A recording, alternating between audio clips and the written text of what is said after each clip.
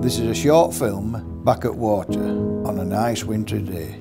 A bit of shooting mixed in with another visit to the kitchens to see what delights the lovely Christine has cooked up for us. Yeah, we're in the kitchens at Warter Priory this morning.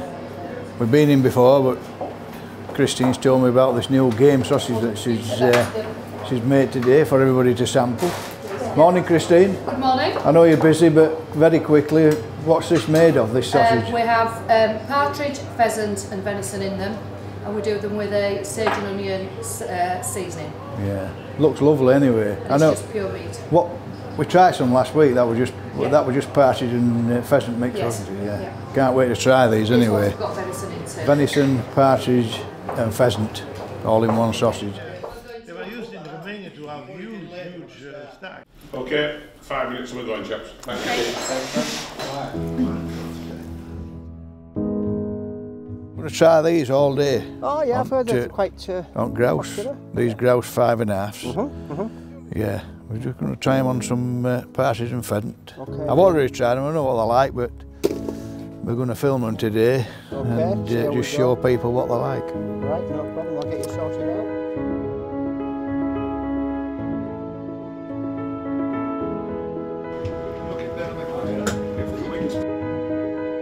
Higher still, lovely little drive to start with, and there'll be some absolute stonking pheasants on here and some very good partridge. It's a lovely crisp morning, very sharp, ideal shooting day really. There's a bit of sunshine, but Frank's managed to tuck us under this hill, this banking, to get us out of the sun. So let's see what happens. In the film I have one of my pals, Allan Carr from Lincolnshire. I had coached Allan for a couple of months previous to this day. As you will see, this tuition has paid off. Even with the pressure of the camera on him, he kills some magnificent birds. He was using some dark storm 36-gram 4s that I had given him to try. The moral of this story is have a bit of practice with a notable coach before tackling these difficult birds. It is only fair on you and your quarry.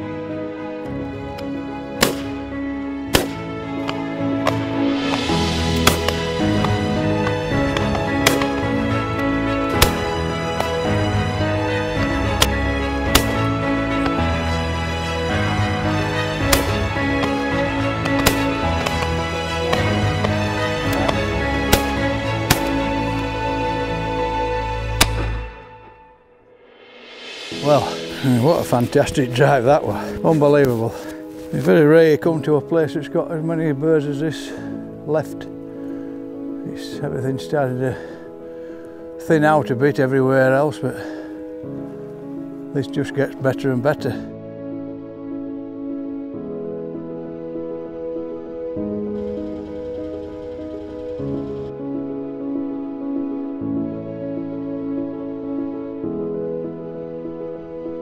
I say you shot very well there, mate.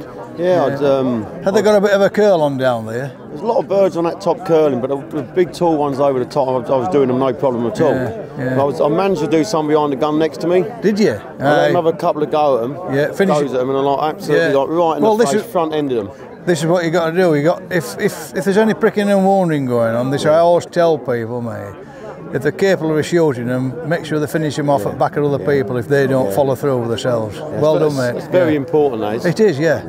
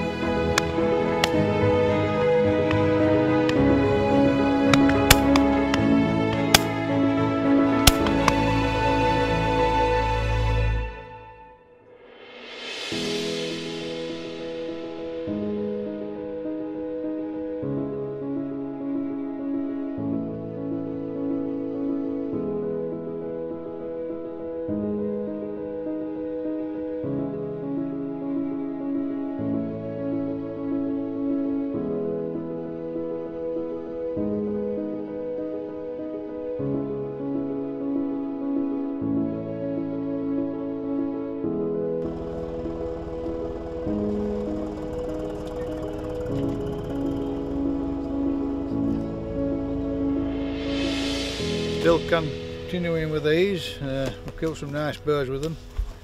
A little 33 gram 5.5 grouse. We're on Walking Gun now on Avenue End. This is the Supremo drive. Very, very testing. Very difficult birds. But we'll give them a try on here anyway.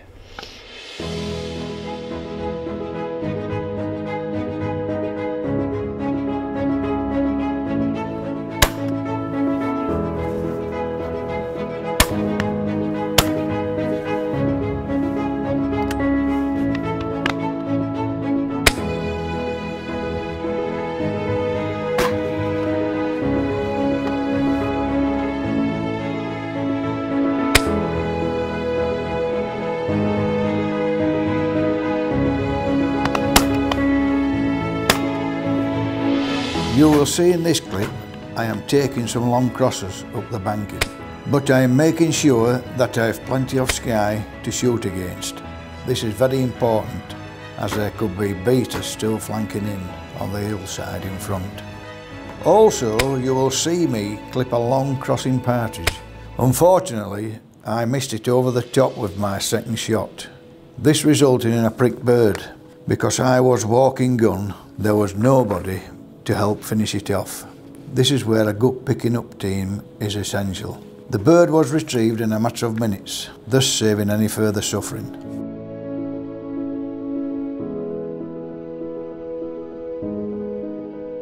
Partridge and pheasant and venison done with the seasoning and stuffing on top, and then in a hot water pastry. Very tasty, it is tasty. Very good.